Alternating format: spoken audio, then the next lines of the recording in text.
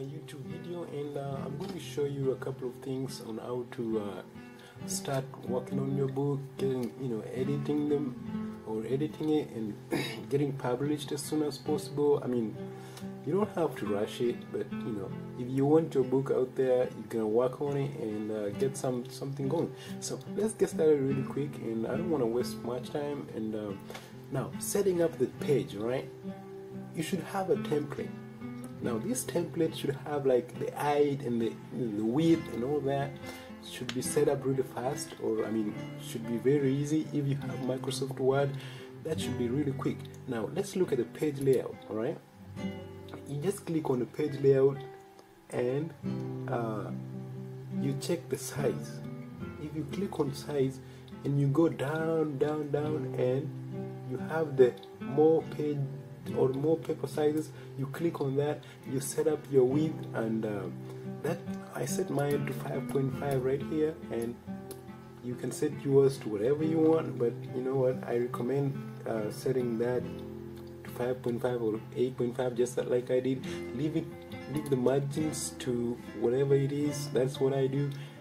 Portrait, leave it portrait, the orientation of your page, that should be cool, and leave everything else as it is. Now after you do that, most people run into problems. Like some printing companies or publishing companies require a certain way of doing things, so make sure that you read the instructions, right? Some require converting into PDF, but you don't, they do it differently, so make sure that you are doing the right thing. And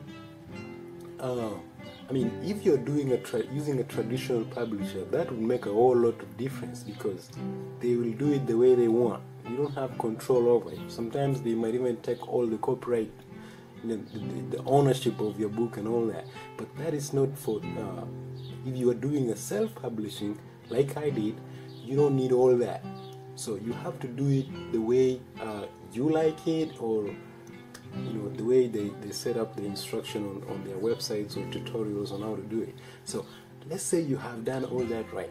Now you want to set up your table of contents or something like that, because most print copies need table of contents, unless they are like novels or something. Some of them don't do it. So again, just read the instructions provided by the publishing company and make sure that you are doing the right thing. Now, when you want to set up the table of contents, remember, select the heading icon up here, right? If you use that well and inserting your headings, it will be very easy later on when you are trying to insert the page or the table of contents. Let's say now you want to do that, and you have the reference button selected right here, all right? And you go to insert or table of contents, right to the left here, okay?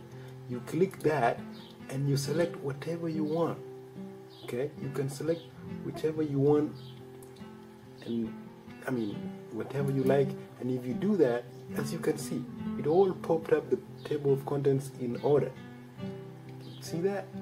That is beautiful. That is really fast enough. So after you do that, you are ready to start typing your book, which I hope you've already maybe thought about and broken down into chapters and all the pages that you want. So I don't want to take much time doing this. So if you've done all that, okay, you've set up your page right, there's one problem that people really need to work on. If you are going to publish your book online, like on Kindle or even on print or in print, make sure that you set up your margins. You can see the margin. Use the ruler up here to set up the margins depending on the margin size you want. That should not be a problem. So you should set up that really fast to make it easy for you while typing later on. And finally, edit your book. Edit it as much as you can to avoid really bad and mean comments from readers. You don't want that to happen to you. Ask me that, okay? I've read some of the reviews that you don't even want to, you don't want to think about. That will keep you up all night, and I mean it.